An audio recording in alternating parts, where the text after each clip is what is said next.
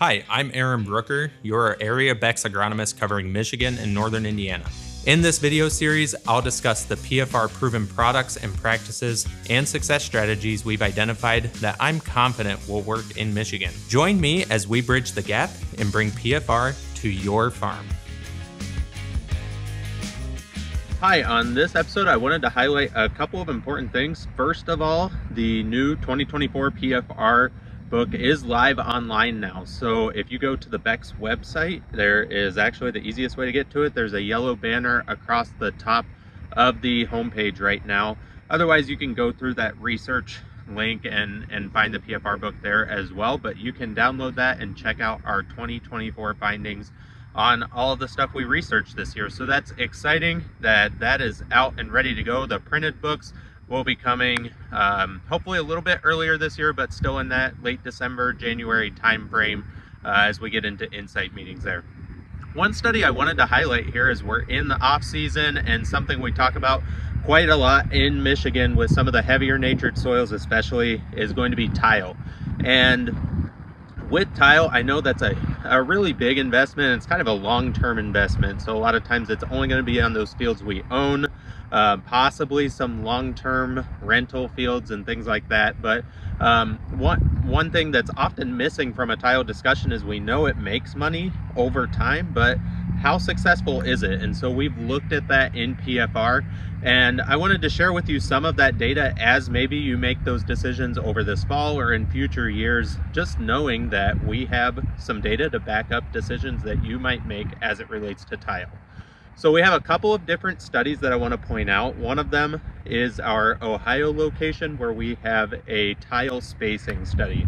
We're looking at multiple different spacings with corn here, and we have multiple years of data on this now, and over time you can see the data has pointed to yield increases being the greatest with this 30-foot spacing. And so that's fairly common throughout the state with some of the newer tiling that we're doing, that we're going to go with a 30-foot spacing. Sometimes you'll even go narrower than that depending on the drainage with that soil.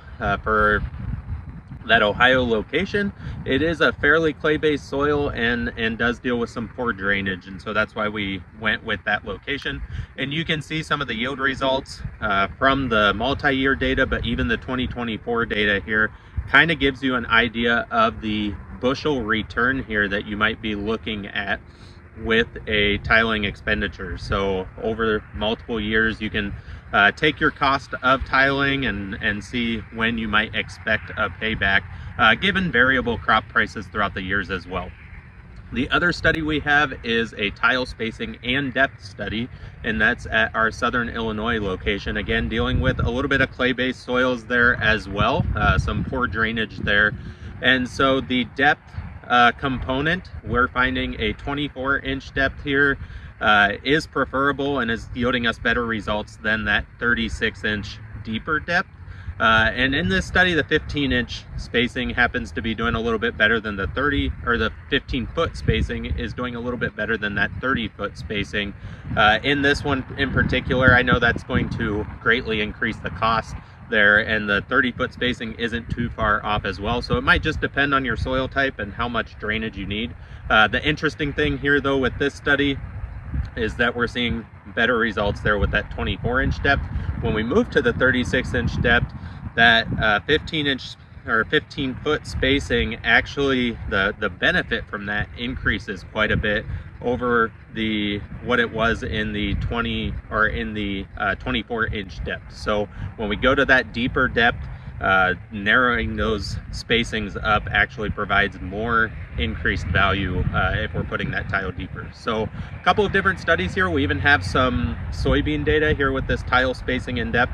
Maybe not as high of returns overall that we see with the corn side of things, but we still see some returns in that rotation here as well. So again, you can kind of get an idea here with this data of what the payoff for tiling expenditures is going to look like over time on your farm. So if you have any questions, feel free to reach out, but this is one I know we deal with a lot in Michigan. We have a lot of old lake bed soils, just a lot of old clay soils that maybe don't drain the best, and so very applicable to Michigan growers, and exciting that we actually have some data so you can kind of put some numbers to the money that you're spending.